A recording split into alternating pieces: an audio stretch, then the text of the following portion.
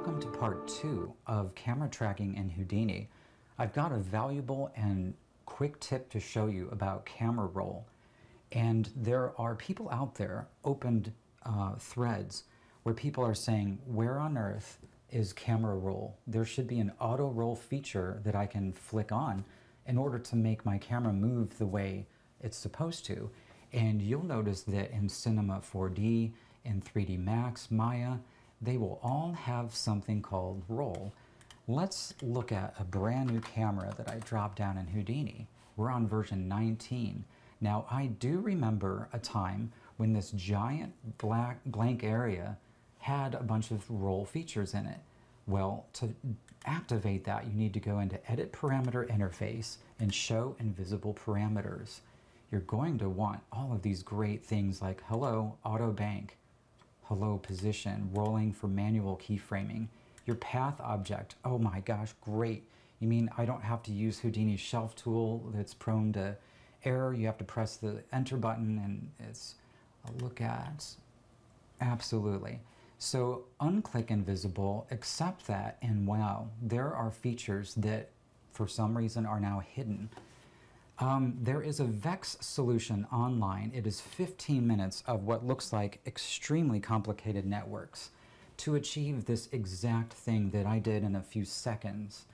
So anyway, let's get back to our camera and our path object. We're going to select that road that I created. Already it's oriented itself to the beginning, but it looks like we'll have to flip it around once. 180, it's upside down.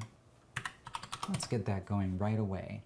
We have our position value, and look at that. It's already constrained. We don't have to worry about chop networks or any of that. Isn't that fabulous?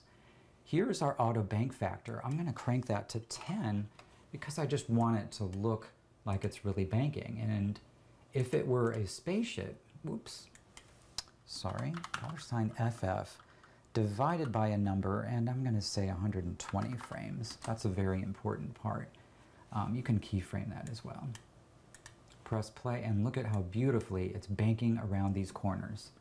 So there you have it in a nutshell. I hope this helps you. I hope it helps the numerous people who have never had this question answered in SideFX, or who have who have resorted to a tutorial for VEX coding in order to get normals, and it's just ridiculous. This is built in. I want to play this to the default if somebody didn't know about this.